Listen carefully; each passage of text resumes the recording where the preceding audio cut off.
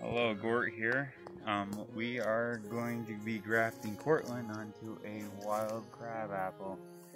What you want to do is go ahead and get rid of all these little fruiting spurs and growth from the previous year, and then go about an inch from this one. This will be your nursing branch. Go about an inch and a half, and cut it nicely. And then, since this has been dormant, this is Cortland, by the way, it's been in the refrigerator. We're going to cut about 7 centimeters off. Centimeters, that's like a ½ inch, people. Metric. It works out great. Okay, and then we're going to do a cleft graft here. It's going to be a simple little slice on that side and slice on that side. Should look something like that. Very simple. We'll go over here and we'll just slice it in there. Right out there. And then we'll put this guy in there. We'll put this in there. Trying to do it with no fingers. Okay. Ugh. Right there. Now, what you're going to want to do is either hit one side over here or the other side, the green of the scion to the green of the base rootstock. Wrap that up, and then you're going to seal it with a wax. So what we're going to do is going to put it around.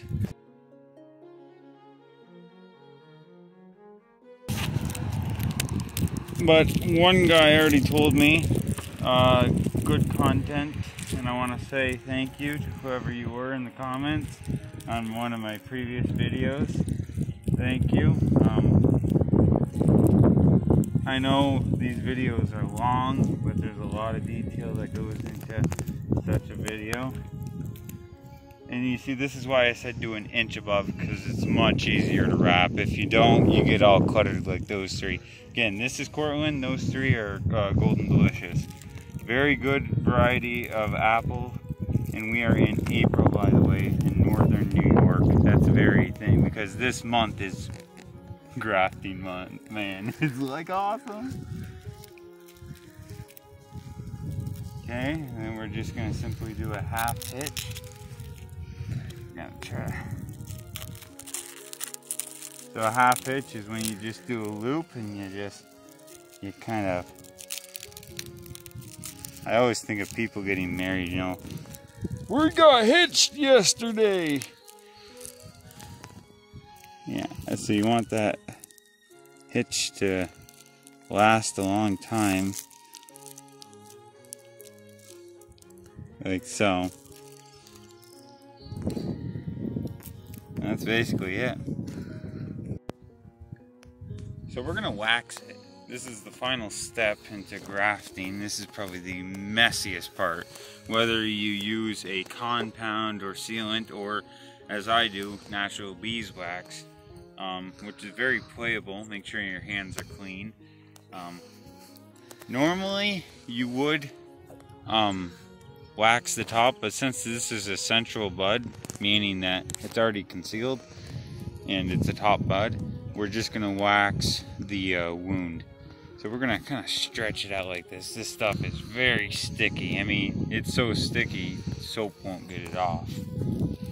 Take that down, dish soap.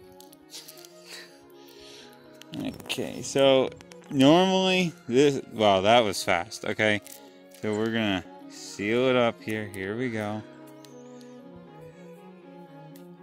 I'm gonna try to let you see all this happen, you know? Don't wanna. And you notice how I went up with it, went up, and now I'm gonna go down with it.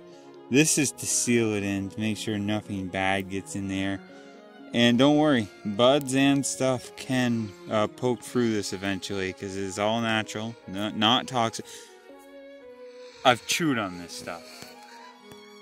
Yes, I make sure it's good for my trees before I put it on my trees. Don't worry, baby. Okay, there we go. That's probably a little too much, but a little bit less of a layer And that's basically how I do it. I may end up putting a little bit on the top just because I don't want it to dry out, and this is a Cortland. Let's be honest, Cortlands are always good. And so are Golden Delicious. I don't have Granny Smith yet, but I'm working on Granny's. Okay. Okay, Gort out.